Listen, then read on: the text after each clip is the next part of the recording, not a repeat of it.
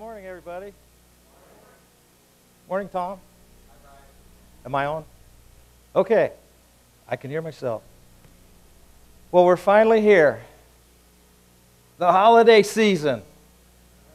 And the Lord turned the switch off on that warm weather and brought us the weather for the season. So let's enjoy it. I'm trying my best to enjoy it. Anyway, I'm honored to be speaking with you today and sharing the word of the Lord with you today. I love Thanksgiving and I love Christmas. In our love for Christmas, we tend to jump over Thanksgiving. So it's good today to take time to just dwell intentionally upon Thanksgiving, the day and what it's all about, and what it should mean and what we make of it. And I've got a special treat for you today. I come across this old picture. It's a rendition of the original Thanksgiving feast of the Pilgrims and the Savages together. Could we bring that up on the screen?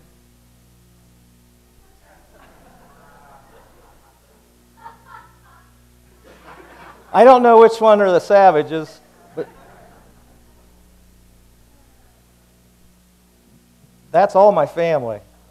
And it's amazing that there was that many together at one time for this Thanksgiving years ago. There's still one family missing out of there. If any of you have a family get-together for Thanksgiving with a picture of more people than that, I'd love to see that. I didn't realize there's that many people in my family. The one couple there to the right, kind of in the center with the little baby looking at my dad, those are ancestors of mine. Isn't that uncanny resemblance? Anyway, that's what Thanksgiving reminds me of, families getting together. Whether you like your family or not, we still get together for Thanksgiving. And it's a day set aside just for one thing, giving thanks for what we have. Our countries, our family. Well, you can take that picture down, please. Thanks. Our families are what make us. And we get to live in a country where we get to gather and celebrate Thanksgiving. I'm thankful that I live in the greatest country on this earth, that God has blessed us so incredibly, and that we have a force of men and women protecting us. So thank you, veterans, for doing that and keeping us where we're at. We also live in a country where we get to transfer power peacefully. There are people that oppose it. That's what's going to happen in a free society like this. But there's no wars going on because power has been passed along. It's just awesome. And thank you, Lord, for giving us that system. Think about it. I'm speaking from my own personal perspective, but this is for all of us. I'm speaking as first time here, but I'm speaking for all of us. I was born in this country. I didn't choose to be born here. I was blessed to be born here in this country. Man, what if I was born in Vietnam or Cambodia? I can't even imagine that. So just that alone, that I was born here without my choice. Thank you, Lord. Thank you, Lord. But I am so grateful for my family. I'm so thankful for my wife, my kids, my home, my job. And man, I am so thankful that I get to speak the word of the Lord in public. I have a captive audience. Most of you won't run out. Thank you. There is another side of Thanksgiving. There's the ugly side. I'll share one story with you. If any of you have participated in Black Friday, I never did. Didn't want any part of it. My wife and her cousin used to go out. I was asleep, and they'd be out. Well, one year she had surgery, and so she couldn't go out. And I graciously agreed to go out and do what I could. You've heard of the lamb going into the slaughter. I don't like Walmart anymore. I parked out at this place in Walmart where the Nintendo DS games were. I was going to get a DS game, incredible price. So I was right in that section where the DS games were. I staked my place. No one was going to move me. The sale started. Everyone went nuts. The games weren't there that I was looking for. Who didn't tell me that they're not in the departments where they're supposed to be? They're out in aisles and big bins. Panic set in. Where is this at? So I figured, I asked some people who were willing to talk. They pointed me clear over on the other side of the store. And so I went moving. And you got to imagine this sea of humanity. There's no aisles. There's only people. And you got to get rough. And so I was working my way through, and I'm as honest as I'm standing here, one woman got up on a cart to get over it, jumped over the cart and got in the crowd and kept moving. Didn't care who she landed on or what she was doing. Over a cart. I never, ever wanted to do Black Friday again. That's insane. Well, that's the world's view of Thanksgiving. But what I'd like to share with you today is the spiritual side of Thanksgiving. You know, when we do gather together as families, we've got the yams, the pumpkin pies, all that good stuff. But what we got to say a prayer before we do our meal. You know, that's something that you have to do. For families that don't have a close relationship with Jesus, they still understand that you got to say a prayer to God. I mean, He's the one that did it all, or so I've heard. And so you do your prayer before the meal, and you feel good about it, and you move on. You eat, and then you shop. And that's the gist of it. But there's the whole purpose of Thanksgiving. For me and for you, and you know who you are, I've been given a second chance. We're going to spend today in Romans and the book of John. So if you would, open your Bibles, and the scriptures are listed in your programs. We're going to start out with Romans chapter 3.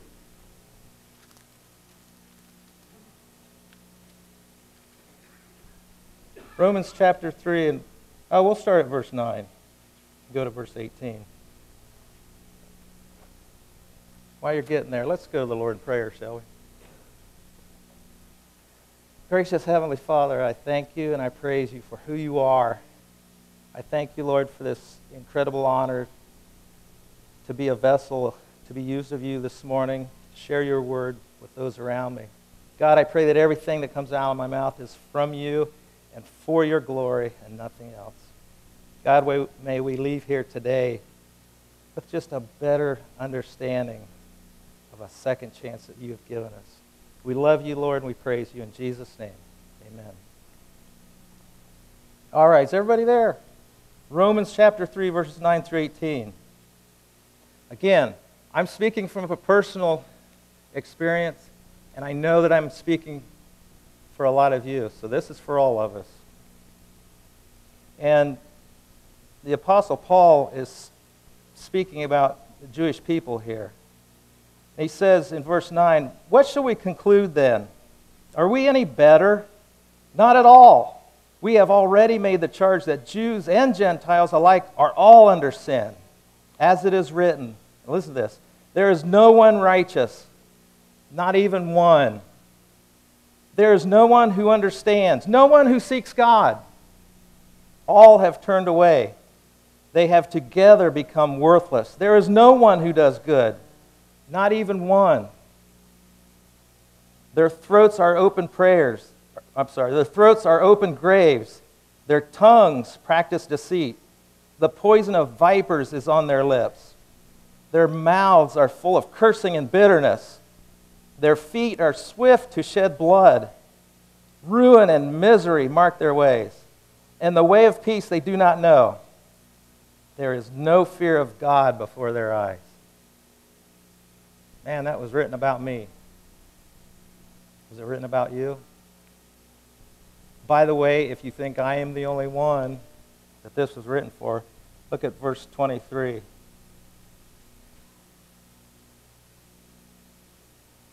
For all have sinned and fall short of the glory of God.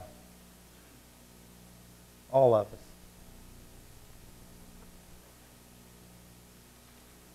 The world does not seek God. I didn't seek God. Did one day you wake up and decide, I'm going to find God? Or did it take some calamity? Did it take some horrible event in your lives? Did it take you getting to the bottom of the pit where you could only look up? Did it take someone teaching you the Word? Did it take someone standing up front going on and on and on and finally sinks in? No one seeks God. No one. And we're going to talk about something later on that's just incredible concerning that.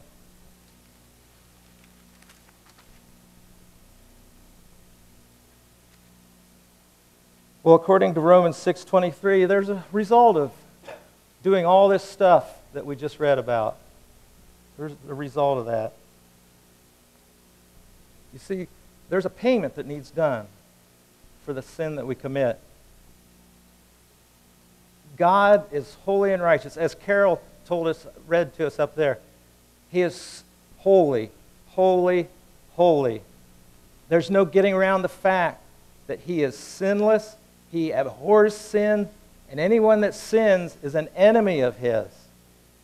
The Bible says that sinners are enemies of God. How in the world could I ever be in the presence of my Lord?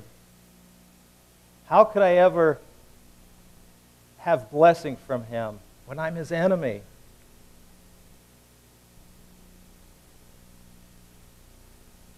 If not for a second chance. You see, sin needs paid for. Since God is holy and righteous and keeps to His word, He doesn't forget sin that is unatoned for. He doesn't forget sin that is paid for. And folks, there's no gray area about this. The wages of sin is death. Sometimes our sin does cause death. What we're talking about here is spiritual death. Complete separation from God. Complete darkness. God is light. In our sinfulness, we weren't in the light. We didn't know about the light. We didn't care about the light. The darkness fit us good because we could hide in that darkness. We could hide in that darkness. Folks, there was a time in my life where I was in that complete darkness.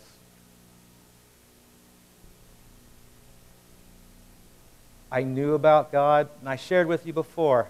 It was thank you for sending Billy Graham onto this earth, Lord, and his TV ministry, because it was during a TV telecast when I was like 10 or 12 years old. I was in the living room by myself watching Billy Graham out of habit. But that night, when he made that invitation to accept Christ as your Lord and Savior, as a little boy, I said yes, because I knew I needed Him. I knew I needed Jesus, because Billy convinced me. And it wasn't Billy, it was the Holy Spirit speaking through Billy. He convinced me that I needed Christ. So I asked Him to come into my life. Well, after that, I didn't tell anybody about it. I was too embarrassed. Come on. And so I just went around my life. I lived as a pagan who asked Jesus into his life. God gave me a second chance. He gave me a second chance. The world says that we deserve a second chance. You know, if our finances are bad and we can't afford our home, we deserve to have a second chance. We deserve to throw away our debt and start over again, to have it forgiven. We don't deserve anything. That's where we fall into trouble, is when the world tells us we deserve this, we deserve that. You deserve that great car, that great house, that great spouse. You deserve everything. That's the biggest lie that Satan throws at us. We don't deserve anything because of what we have done. We are enemies of God in our sinfulness. We don't deserve anything. The one thing we do deserve is death. But despite that, let's go to Romans chapter 5. And let's start at verse 6. Romans is a good book. It's a good book. Romans chapter 5, verses 6. You see, at just the right time, when we were still powerless, Christ died for the ungodly. Very rarely will anyone die for a righteous man. Though for a good man, someone might possibly dare to die. But God demonstrates His own love for us in this. While we were still sinners, Christ died for us. What is the right time? Throughout creation, throughout the creation of humanity, us, when God created us, that started this collision course. The wrath of God, the holy, right wrath of God, was on a course to annihilate us. Because we were enemies of God. We sinned against Him. We deserved it. But on the other hand, the love of God, the mercy of God, the grace of God was heading towards us too. Not by accident, all by design. So on this one Friday afternoon, the love of God met the wrath of God. And it was good. It was an ugly scene that day. Oh man, was that beautiful. God took care of it all, despite us. Despite who we are, who we were, in our hatred towards God, He took care of it for us. So awesome. That second chance. That was the right time in God's plan. He had it all planned out since before time began. It says Christ died for the ungodly. That's us. Very rarely will anyone die for a righteous man. Though for a good man, someone might possibly dare to die. I'm going to pick on somebody today. And I choose Dan.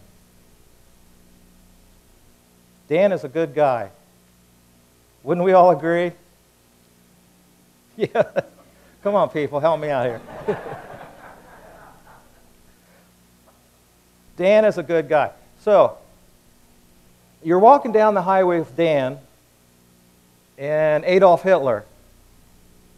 Why you're together, I don't know. A truck's barreling down the highway is going to take you all out. Who would you try to push out of the way to save? Come on. I need a better example. Now, wait a minute. You automatically say, well, I'll push Dan out of the way. Well, what about your life? Now, if I'm thinking about my life, I've got a wife I love, a family I love. If I get killed, I leave them behind. Dan, I love you, but I don't know if I could do that. So you might give your life for a good and righteous man, but would you for Dan, maybe, but would you for Adolf Hitler? Would you for Osama bin Laden? Would you give your life for a drug dealer that's bringing death to untold numbers of people? Would you shove a child molester out of the way so that they would be spared and your life would be taken? I don't think I would. No, I like my life too much. But Jesus, look here. Verse 8, but God demonstrates His own love for us in this. While we were still sinners, Christ died for us. Christ died for all the drug dealers. Christ died for all of the molesters. Christ died for the murderers. Christ died for bin Laden. He even died for me. I'm no better than anybody else. He died for all of us. And if you put yourself in that concept, who would you die for? Someone that hates you? Would you die for somebody that hates you? And that's what it's so hard to understand and accept sometimes that Christ died for me. Number one, I didn't ask him to. Secondly, I was his enemy. But he died for me. And he died for you. I'm so thankful for a second chance.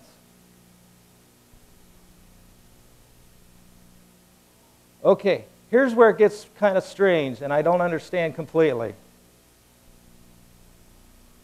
God chose to open my ears to hear his voice.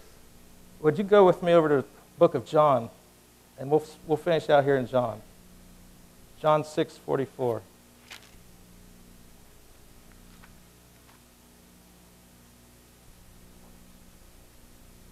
John chapter 6, verse 44. Whenever I think about this, it gets me spiritually, it gets me soft, gets me on my knees, it gets me emotionally. Why did I hear God's voice? Look at this. Are you all there? John chapter 6, verse 44. And this is Jesus speaking. I know it is because it's in red letters. He said, "No one can come to me unless the Father who sent me draws him, and I will raise him up at the last day." No one can come to Jesus unless the Father who sent Jesus draws us to him. Again, it's not our own initiative that we make that search for God, because we are of the sinful nature of the world where God maybe has a place in our life, just somewhere out there. We know there's a God because the heavens declares it. But we don't go looking for him. Our lives are just fine. We got things we want. Things are going great. But yet, God spoke to my heart. There's some people that believe that God only preordains who will hear him and be saved, based on Scripture. What's John 3:16 say? For God so loved the world. It doesn't say, for God so loved Bryan, with a Y, that he gave his son for me so that I could have eternal life. And no, it's just not me. The world. Us, people.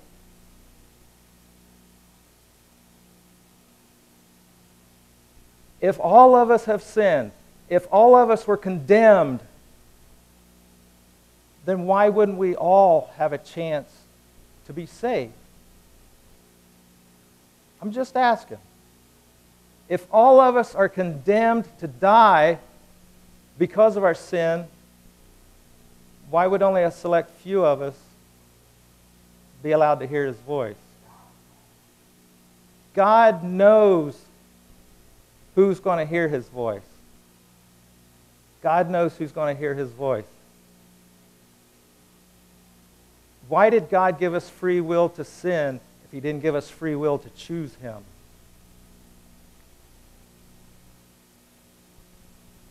Why do we have the choice to sin if we don't have the choice to live? The thing that I don't understand, and help me out, is only certain people answer. Only certain people answer his call. In Revelation, it says Jesus knocks at the door, and if we answer, he'll come in. Now, he's speaking to that church in Revelation, but that's also to individuals. God, in his small, still, quiet voice, our large, infinite God, won't force us to hear him or to answer and say yes to him. He won't force us. That completely goes against everything he is. He wants us to choose to love him. But why did I hear him say, Bryan, come to me so you can live. Why?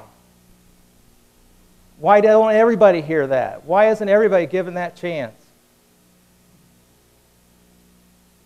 Maybe they are given that chance, but their heart just won't hear it. And I can't explain that. I can't explain that. Why my heart was allowed to be open to hear his voice and say yes. But yet my neighbor down the road, despite all the things they've heard about Jesus, all the things they've heard about God, all the declaration in the heavens of the creation that there is a God, why my neighbor down the road won't say yes. I don't understand that. But I'm so thankful for that. That's what it's all about. I'm so thankful to be given that second chance when my neighbor hasn't.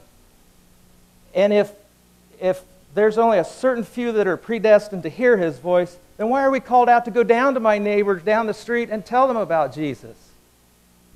If they're going to hell anyway, why am I wasted for that? Why not go witness to the people that are chosen to be saved? That's what I want to get about that argument about predestination. I believe that God gives us the opportunities to hear him. But for whatever reason, he allows some of us to hear his voice and others refuse. I didn't deserve to hear his voice. None of us did. But he let me hear, and I'm forever thankful. I'm forever thankful. But it wasn't a one-time thing. Look at verse 45 in John chapter 6. It is written in the prophets, they will all be taught by God. Everyone who listens to the Father and learns from him comes to me. God has patience with me, infinite patience. You see, at 12 years old when I accepted Christ, I wasn't all of a sudden, oh, this wonderful person, this super Christian. But he had patience with me. He nurtured me along. He didn't give up. And I'm sure that a lot of you have that same story, that same relationship with the Lord. And today, I completely trust him. I love him with everything in me. And I hope you do too. I hope you do too. And if there's anyone here that's not sure,